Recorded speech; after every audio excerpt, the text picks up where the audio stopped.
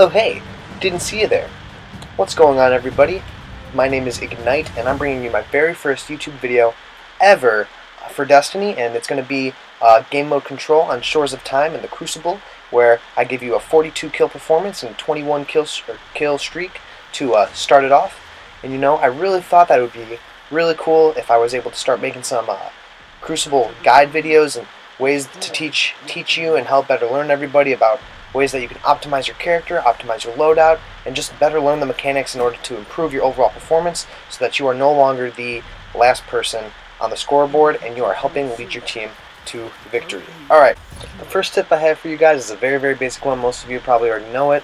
It's called crouching. I know it's an unbelievable idea, but it's something that you can do, and the reason that it's very, very important and it's a very good tool that you have in your tool belt is it's something that can kind of take you off the radar. You can go under the radar, you can kind of go incognito, and you know, you can just really kind of take the enemy by surprise. It's been something that's absolutely saved my life multiple times. It's something that's allowed my team to regain control of an area that we once lost. It's a great way to kind of catch multiple enemies by surprise when they don't really expect you or when they think they've already cleared an area.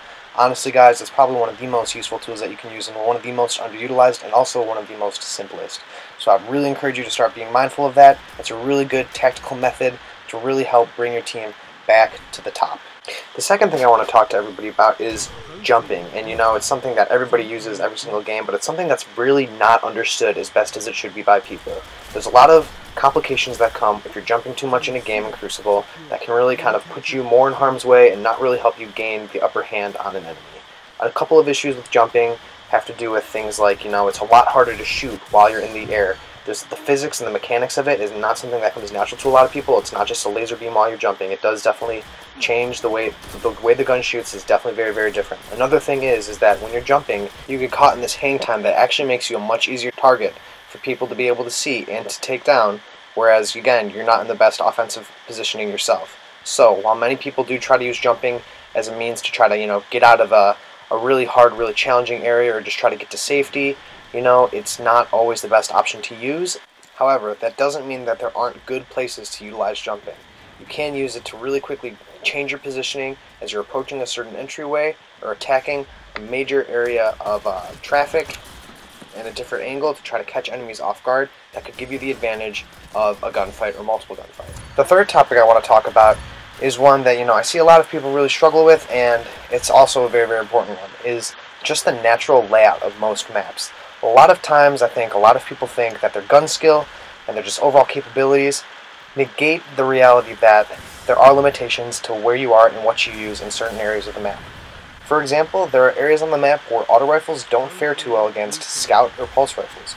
There are places where auto rifles are going to outshoot shotguns just because of their range and their power. There are places where shotguns are going to destroy all the other guns because, you know, you're in their range and that's where they reign terror. So what I would really try to challenge people to do is to make sure that they're not trying to use their guns outside of their capabilities. A lot of people, and I think it's a very psychological thing, is thinking that you're just able to do whatever you want, whenever you want, and in games like Destiny where people have certain guns that do give them certain favorable situations and stuff, you really need to make sure that you're just matching the playstyle with the gun that you're using.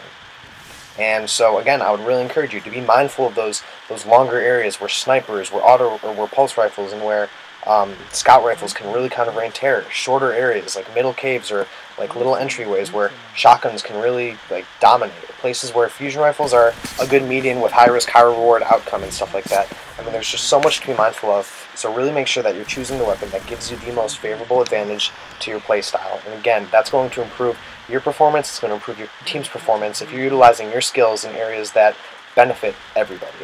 The fourth and fifth tips are kind of where it gets a little bit more mechanical, but it's stuff that a lot of people surprisingly don't really know about. It's stuff that I've kind of had to work at and better understand, and it's stuff that's really, really incredibly helped improve my performance in the Crucible.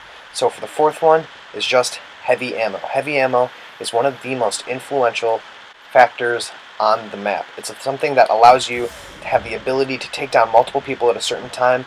It just gives you the power to be able to control so much more than you would normally be able to with basic ammo or with special ammo. So it's something to be very, very mindful of, and a lot of people don't really understand how the respawn rate of it works.